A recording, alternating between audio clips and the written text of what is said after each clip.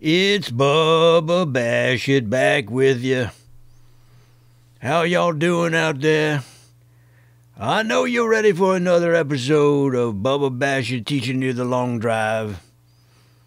I know people will say, well, you got to work on your short game, your putting to be a winner, but as long as I've lived on this earth, I've never met a person that didn't want to bash the heck out of that golf ball, and well, I'm about to teach you how to do it right now.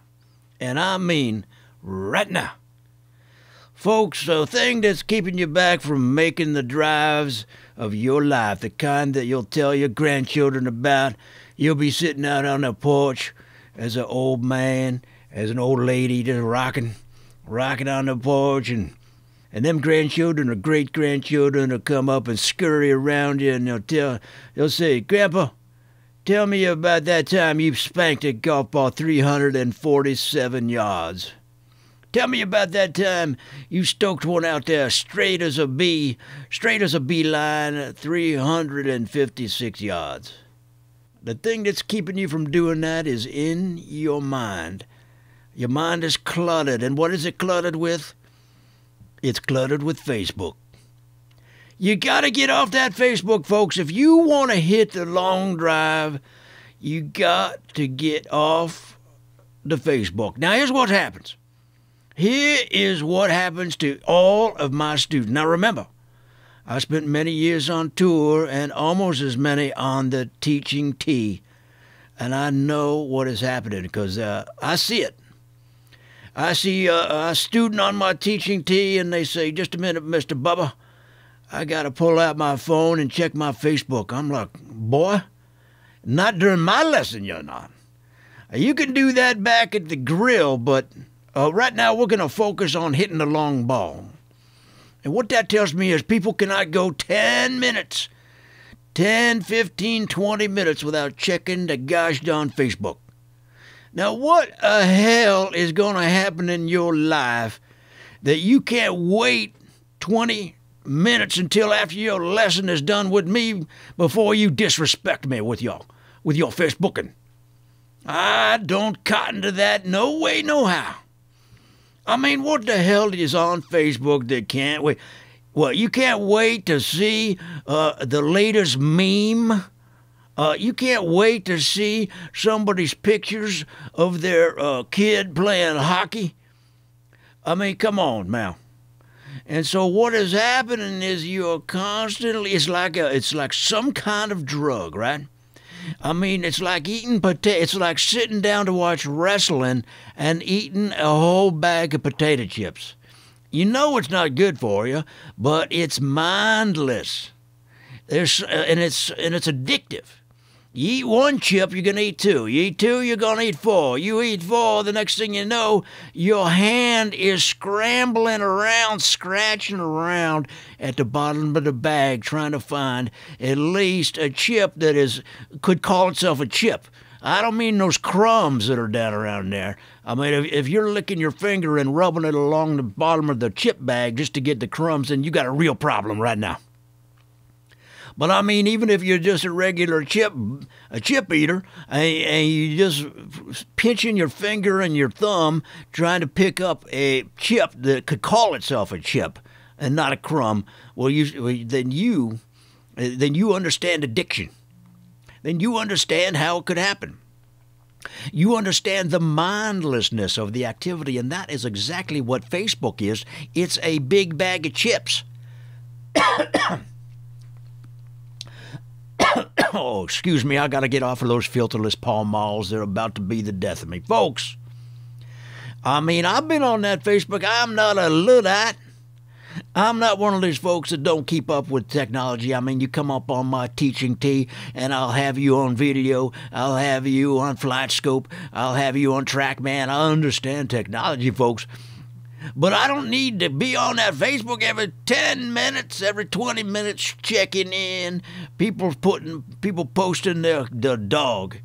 I mean, do you really need to see somebody's dog that is running around the neighborhood, sticking his nose in the garbage cans and pulling things down and acting the fool?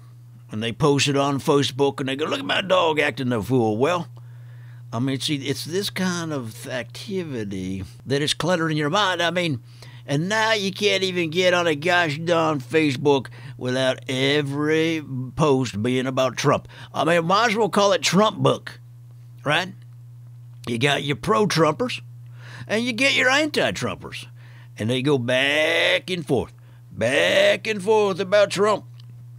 I mean, whatever your feelings are about Trump, you can go 20 minutes without having to put some kind of scathing response to the other side, whatever the other side is. All you can think about is putting in your scathing response like you were the only one that ever thought of it. Well, you're not. That's the thing. You're not. You got to put some of that mental power, put some of your mental effort, your energy and power into your golf game. I mean, is the world, do you think Trump is going to do anything different because you wrote a scathing response to some knucklehead on Facebook? Of course not. I mean, that boy, if anything we've learned, that boy's going to do whatever the hell he wants. He's been doing that forever. I mean, it's not like he's doing something different than what he's ever done. He's just he just marches to the beat of a different drummer, and there's nothing that you can say that's going to change the tune. So while you're getting all twisted on Facebook, writing a scathing response, you are not focusing on hitting the long drive. So then what happens is you come out to my teaching tee and you hit a couple of ducks. You hit a couple of ducks right off the range, and I go, what the hell is going on? What is on your mind? And then you say, oh, nothing. Everything's fine, Bubba. Everything's fine, Mr. Bubba. And then 10 minutes later, I turn around while I was playing with the cables on the video camera. I turn around and you've sneaked your phone out and you're checking your Facebook. Well, like I said, I'm going to put up a sign. I'm going to put up a sign on my teachings tee, and it's not going to say no Facebook. It's going to say, if I catch you checking Facebook, I'm going to kick you off of my teaching list. You're not even going to be able to be taught by a former PGA pro. You are going to lose your opportunity to get the teachings, the magic, the wisdom of Bubba Bashit. And, I mean, I'm not saying I'm the be-all, end-all, but I'm going to give you a hell of a lot better chance to master this game than you getting on Facebook and seeing what your neighbor's cat is up to. I mean, that's what they got now is Facebook Live. You can get on Facebook and start broadcasting live.